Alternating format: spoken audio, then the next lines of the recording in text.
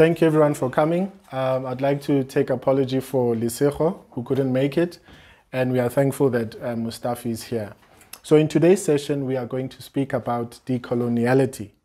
Now, it might sound like something that is very big, which it is. However, in today's session, and for the purposes of today's session, we are going to try and shrink it down in a basic manner so that we can understand. Now, the first word that comes to my mind when I think about decoloniality is the issue of colonialism or to colonize. And we need to understand that part of the term so that we can have a deeper understanding. So therefore, in this presentation, we are quickly going to look at what to colonize is in terms of three key areas, which is the decolonization of knowledge, the decolonization of the mind, and the decolonization of being. Next slide. So what is decoloniality? Well, like I said previously, for us to understand this term, we need to look at the verb to colonize.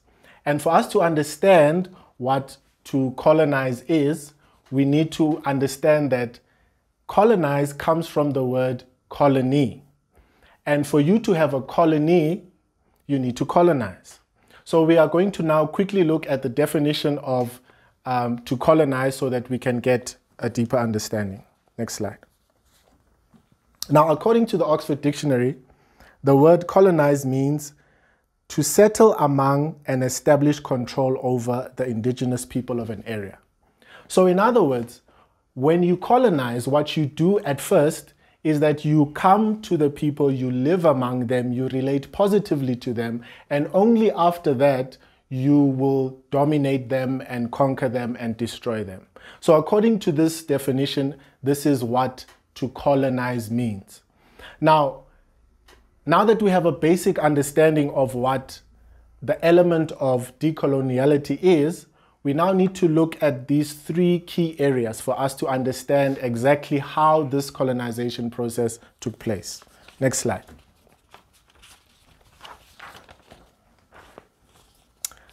Now, if you look at this word colonize or decolonize, you have to understand that if to colonize is something that you do and it's a verb, to decolonize is also a verb.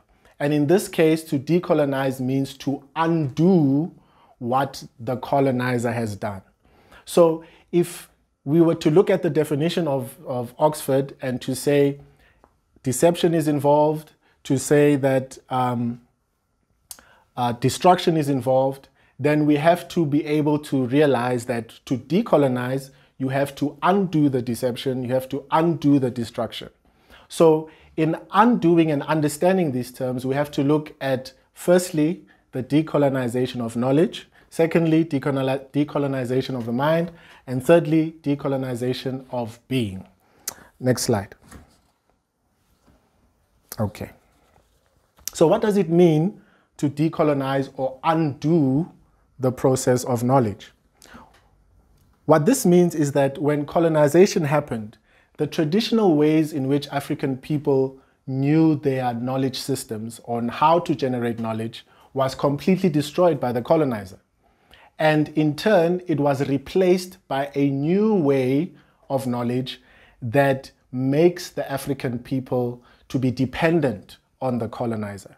So when you look at the issue of decolonizing knowledge, you have to understand that the knowledge that we all currently know here, sitting in this room, most, if not all of it, is incorrect, because the knowledge that we learn now is something that was not generated by us Africans. Next slide. Now, if you follow with me, you will see that these three key areas, decolonizing knowledge, mind, and being, follow onto one another. So now, if knowledge is taken away from you and something else is put in its place, it affects the way you think. So now that the African person does not have their own knowledge systems and cannot generate their own knowledge, it affects how they think, in the sense that when they view the colonizer, they view him as someone who is better than, who is superior to them, because it is the colonizer who now gives the new knowledge that the colonized is experiencing. So in other words, if you look at the issue of architecture, for example, in our African ways, the buildings that we normally use were round.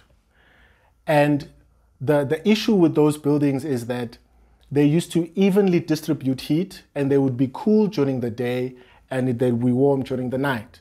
Now, the issue there is when the colonizer came, they utterly destroyed that system and introduced their own form of architecture and other things in order for us to be dependent on them.